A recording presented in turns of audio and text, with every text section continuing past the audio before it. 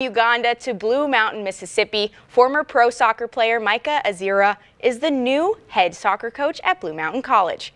I had the pleasure of meeting with him today to hear all about his life and goals for the future. At first, when you live in a country like Uganda, coming to the US, you'd be like, oh, I'm going to go to New York or LA, all these big cities. And I ended up in Kentucky. Before Azira came to America for college, he grew up in Uganda. That's where he found his passion for soccer. Azira remembers watching his dad play from where he went to school. My dad really inspired me a lot to become a soccer player.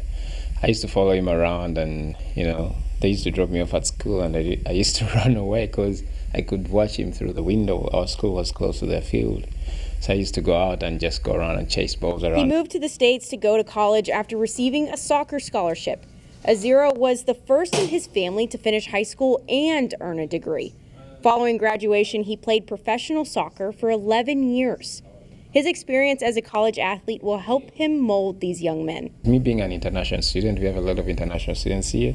I know it means a lot, to have someone you can relate to, but also understand that it's important to stay close to your family as well. So, I'll be able to encourage them in any way that I can. From traveling the world to settling down in small town Mississippi, Azira welcomes every new experience with excitement. Because sometimes small is nice, safety and, community, it's very important. So it's exciting to be here and to be part of this community. Azira looks forward to leading these young men to think positively, remember their purpose while in college, and win some games.